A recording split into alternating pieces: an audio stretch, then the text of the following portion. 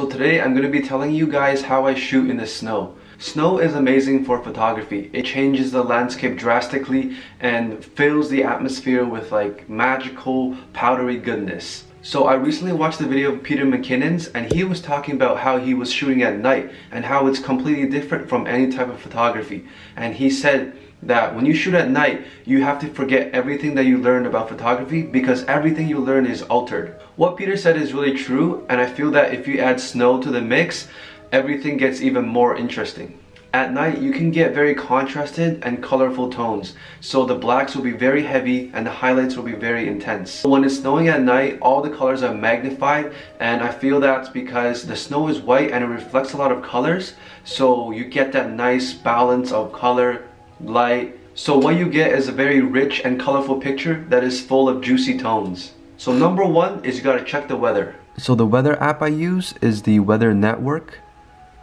And what I do is I first go to the 14-day forecast and I check which day looks the best for snowing. And today is Wednesday, but I'm looking at Saturday right now and it's looking pretty good. It is snowing at night, 70% scattered flurries. So on Saturday, what you want to do is you're gonna want to check the hourly forecast right here and see if it's going to be snowing at night. And see, today it's not snowing, so that's why I'm not shooting today.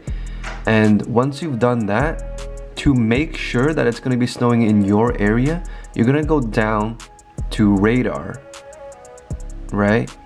And you can see I'm in Toronto right now, and you can see the blue right here, and that means it's snowing in that area. And you just want to check this a few hours before, and so you can see it's not snowing in Toronto right now. But once you see that the blue is going over Toronto, that means it's a good day to shoot snow. So for gear, I usually only bring one lens because I like to pack lightly. So for today, I'm going to be using the 16-35 2.8. I love this lens because you can get like incredible wide angle shots and also regular street shots with a 35. You want to pick a lens that is 2.8 or wider because you want to let in as much light as possible. Also, this lens is pretty water resistant. I added a filter for the front, and also there's a rubber ring around it right here. And also you can see that the lens focuses internally. It moves inside the lens, so you don't have to worry about any water getting inside. So now that you have the lens, you want to pick a good location. So I usually shoot in downtown Toronto because that's where I live. I usually try to find an area that's really busy, hustling and bustling, because that's where I get the most action. What's up, guys? Yo. Out here taking pictures with the snow. Got my Sony A7 II, 16-35.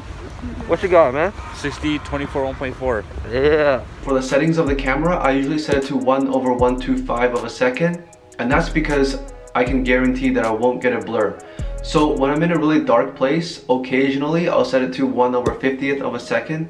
But I would only recommend this if you have in-body stabilization and you have a really steady hand.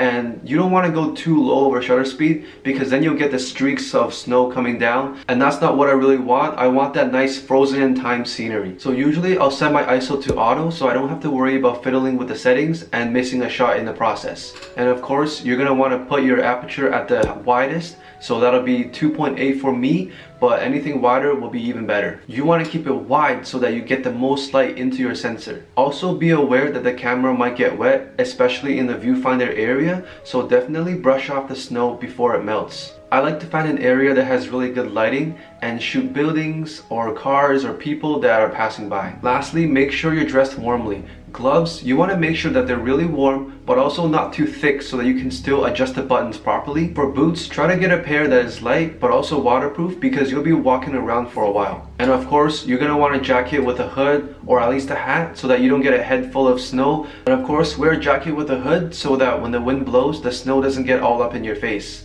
So that's about it. Go out there and have fun. Remember, practice makes perfect, so keep on shooting. Don't forget to like and subscribe if it helped you. If you have any questions or comments, don't forget to leave them down below.